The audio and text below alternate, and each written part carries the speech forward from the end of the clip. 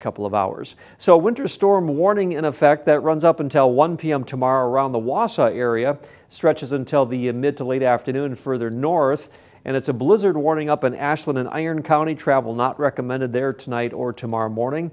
Winter weather advisory around Forest, Langley, Shawano, Wapaka, Waushara County, where the snow totals should be quite a bit less. Lower. And we're looking at snow amounts here, pretty dramatic once again. It's crazy how many heavy snow events we've had in the past 2 months.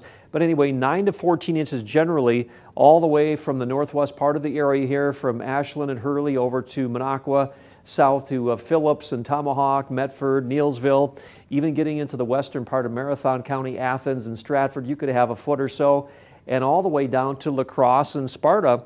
Now, there could be a few zones in there that even get 16 or 18 inches, so don't be surprised if you see some of those huge totals tomorrow morning. About 5 to 9 inches here, just east of that from Eagle River and Rhinelander down to about Wausau and Merrill, and stretching all the way down to Adams County, 2 to 5 inches more common in the eastern portion of the area.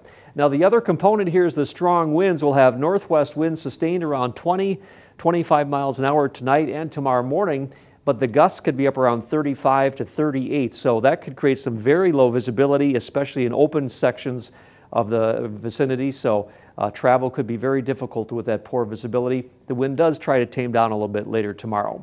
Today's high in Wausau, 54 at midnight. We picked up almost 6/10 of an inch of rain so far. There's the view in Stevens Point. Looks a little drizzly right now. And in Wausau from the Jefferson Street Indian Event Center camera, rain with a little bit of snowflakes mixed in here and there as well, 35 degrees. Dropping a little bit below freezing in the northwest part of the area, low to mid-30s elsewhere. Here's future track. The strong low pressure system intensifying in northeast Wisconsin tonight, causing the precipitation. That solid snow band just sitting on top of us for about 12 hours. Tapering to scattered snow showers gradually tomorrow, but still a very unpleasant April day. It'll be nicer on Tuesday. The sunshine should come out and there'll be less wind as well. Tonight's low in the upper 20s, that wintry mix becoming heavy snow by late evening. Tomorrow, the snow tapering to scattered snow showers gradually. Still very difficult travel early in the morning in many spots. Northwest wind 15 to 30 and gusty. We're looking at temperatures here for the hometown forecast. About 32 degrees in Boulder Junction, 34 for Antigo, and southward still some snow showers and wind, 37 in Plainfield. The extended forecast calling for dry weather Tuesday, but then some rain moving in Wednesday and Thursday in the 40s. Might even have some light precipitation Friday and Saturday.